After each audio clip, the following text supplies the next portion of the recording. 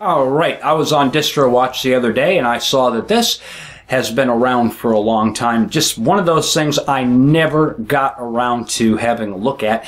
And of course, I'm speaking about Oracle GNU Linux. And this is based on Red Hat 6.5 that just released. And I'm going to have a look at that right now on Spatry's Cup of Linux.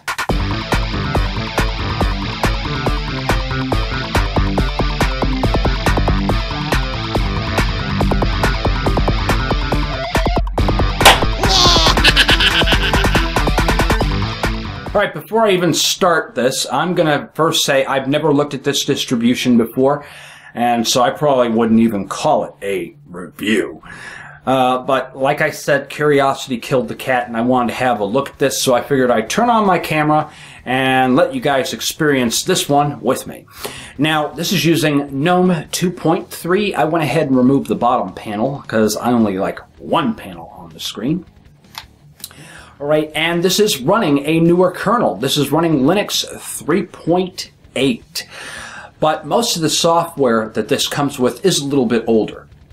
But that is to be expected because when you run an enterprise level distribution, you're looking for stability. You want something that is hard as a rock and something that's going to be difficult for would-be hackers to get into your system, especially if you are serving up web pages from an e-commerce site that you have running from your home.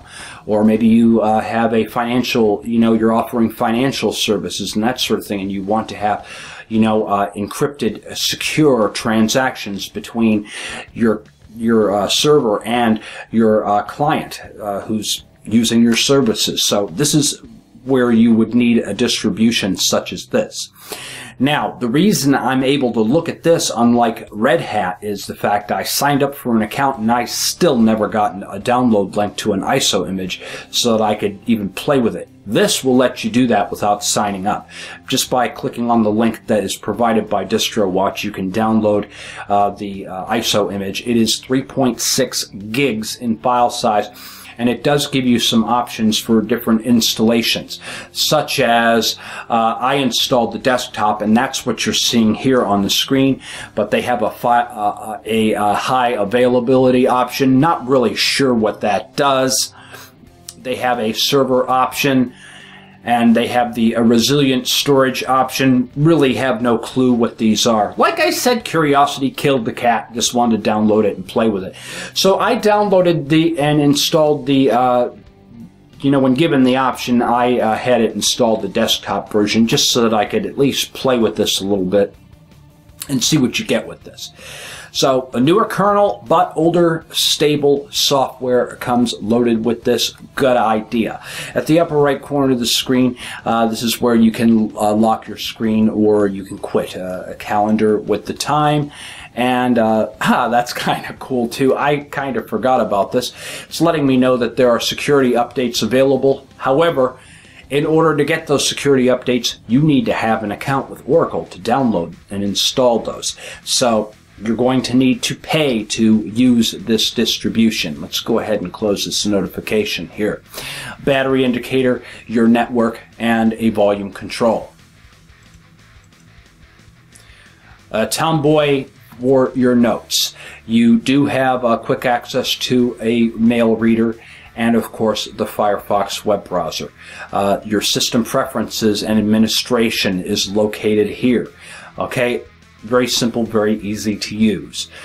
Quick access to your places, and then a simple assortment of applications come preloaded with this. You get an archive manager, a calculator, your character map, a dictionary, a simple text editor, a note-taking software. You can manage your passwords and encryption keys. You can also take a screenshot for sharing with a support representative if you're having problems.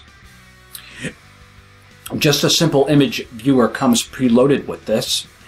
You get the Firefox web browser for your internet, CD audio extractor, Brasero for burning discs, Cheese webcam booth, a movie player, and the Rhythmbox music player, and then of course a number of system tools, automatic bug reporting, a CD DVD creator, disk usage analyzer, disk utility, file browser, a system monitor, and the terminal. Now some of you may be saying, well geez, you just mentioned that this is 3.6 gigs in file size, so where is everything? Well, you do have a local repository in this disk. This is why it is 3.6 gigs in file size. So when we open this, okay, you can go into packages here and you will see there are 3,775 of them. Yep, no, it's 3,755 of them. Okay. So, if you want to get the GIMP, it's in here. It's there for you to install. They're all RPM packages, and I imagine that if we were to double-click them, they would install. So why don't I just do that? Just do a search for GIMP here. Alright, and we'll double-click on this. Do you want to install it? Of course we do. And then just by double-clicking, it's going to go into resolving dependencies and possibly install this for us. And I hope it will be able to do that just by selecting the package from these packages here. But alternatively, I imagine we could open up its software center and then assign. Okay, it's saying 10 additional packages have to be installed, so we can go ahead and install them. It needs a password. Well, that install seemed painless enough. All I had to do was just pick out the package that I wanted to install, double-click it, install the dependencies, and yeah. So, pretty cool stuff. So, yeah, this may be a good option for some of you who want to have a nice enterprise-based distribution. Sorry I couldn't get more detailed for it, but, you know, curiosity killed the cat. I came, I saw, and now I got the t-shirt. Alright, and as a reminder, please consider supporting the show hosts who bring the content you enjoy the most. Please consider disabling your ad blockers or shouting them some coins. Also, be sure to interact with me at www.cupoflinux.com. You can chat with me in my chat room, or you can interact with me on my forum. We'll see you there. Peace out.